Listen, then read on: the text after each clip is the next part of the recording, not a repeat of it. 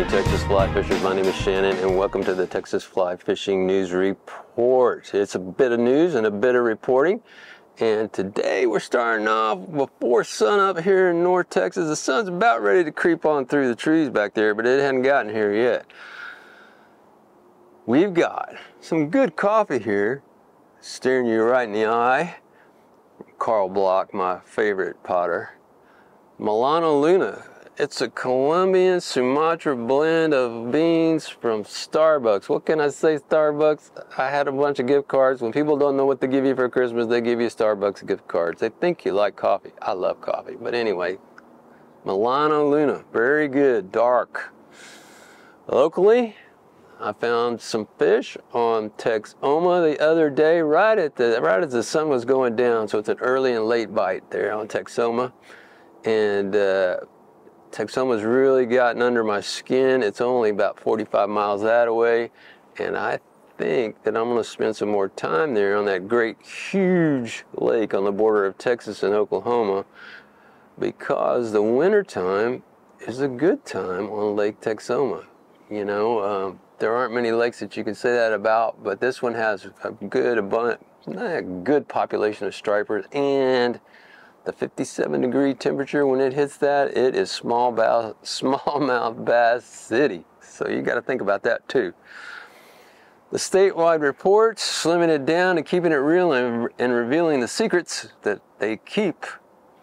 There's only 2 lakes in Texas, the big calm water, that have anything near a good report. Remember, I take this off of TPWD, and you have to rank those down by 1 every time. So excellent is probably pretty good. Belton and Lake Levant are still in that highest ranking. Those are the only 2 lakes in Texas. You're gonna take that with a grain of salt. You know, you can make fish happen. All you have to do is just keep trying every single day. Again, the heat is really cool in the mornings, as you can see. Before sun up and up to about 10 a.m., it's very, very reasonable. And then you might as well go to Whataburger, because as it heats up during the day, the fish turn off. They're slow anyway, most places.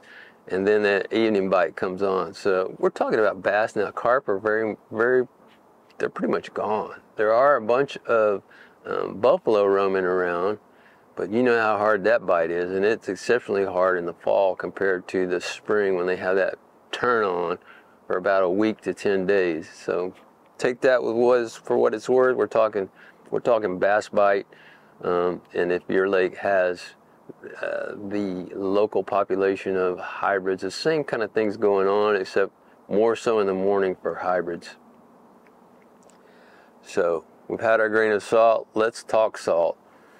Nobody's talking salt but me, because apparently there's secrets being kept on the Texas Gulf Coast, and I don't blame them sometimes, because it is a fantastic place to fly fish. And right now on the Texas Gulf Coast, we are in the golden month of October. It's as gold as an Oktoberfest beer. I mean, this is the month to end the year. You know, we have our ups and downs throughout the year, but October is that month when if you can get there, because it's not as crowded, it's cooling off, it's calm, and then it's everything that November, December, January, February, March are not. Because those months on the Texas Gulf Coast can be very windy, very unpredictable weather, and that you're just exposed no matter what on the coast. So there is that. Please know before you go. Let me give you a tip. As I'm waiting for my endorsement from Toyota, my new Toyota to arrive, guys, where's my Toyota? My old Toyota, I'm getting ready to have to put it down for a little while, and I can't go anywhere without it, because it's my tow vehicle. It's in trouble. So one tip for you older guys is, don't listen for those brakes to chirp. Check those brakes, because they don't chirp. Mine are burned to a crisp, and now I've got to go in myself, do the rotors, do the pads, and then I'm back on the road. You've got a tow vehicle, I have a tow vehicle, you know, and I need another tow vehicle. Toyota, if you're watching, God, just outgrow the dreadlocks. Just outgrow the dreadlocks. You give me a Toyota, I'll grow those dreadlocks. But anyway, that's another subject for another time. Watch your brakes, because they will go out before you can hear them go out. Old guys, old concert goers.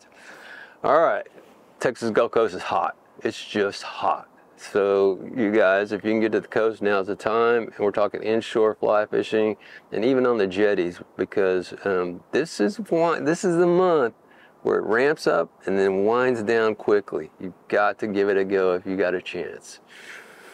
There are some events coming up for fly fishing this in the near future. One of them is the Oktoberfish, and that is a Texas Hill Country fly fishing group that does this, and they've done it for years. They never send me a notice, so I never know until it's about a week away, which is what it is, the 12th and 13th of October. Oktoberfish. Aggieland Roundup, that's a little later on. I can't remember when that is, but if you look up here and hit that link, it'll take you straight to my page on www.texasflycaster.com, where you can see those event flyers and websites and click through and get more information. Look, you saw my story on Fly Fishing Clubs, I'm sure you guys watched it. There is another good function of clubs, in case I didn't mention it on that video. It's been a whole week since I put that out, I think. Maybe not even that long. They have a good function that they do, and that is doing functions like these outings and things like that are gatherings where you can learn a lot from a lot of people actually that show up about fly fishing in Texas.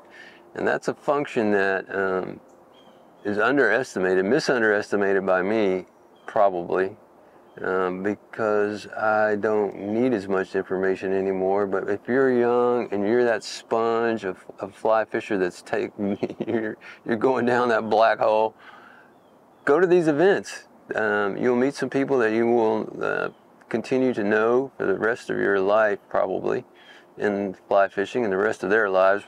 Very probably, because some of them are kind of old like me, and they will give you information that you can't get elsewhere, and they will show you things and the way to tie flies and things like that, all kinds of things that you could get, but it will take you a lot longer than if you go to these events. So remember that Aggieland, that club is pretty active and becoming more.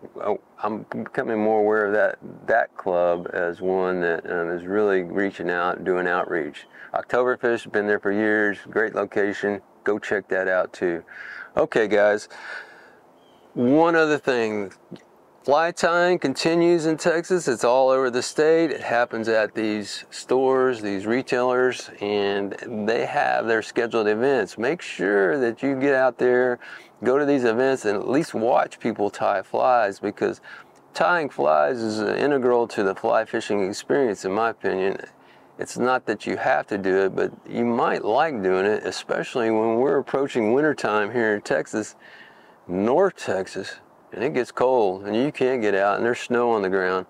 That sun's about to kick through and kick me. Thanks for watching. You guys like and subscribe, please, and go to the website for a lot more in writing, www.texasflycaster.com, and on Facebook at Texas Flycaster. If you're a Facebooker, I can't help you very much, but a lot of stuff I post on my website gets pushed over to Facebook, so there's that linkage. And there's a couple of other pages I've started for people there that are very interesting on Facebook. Thanks, guys. We'll see you next time on the Texas Flycaster YouTube channel.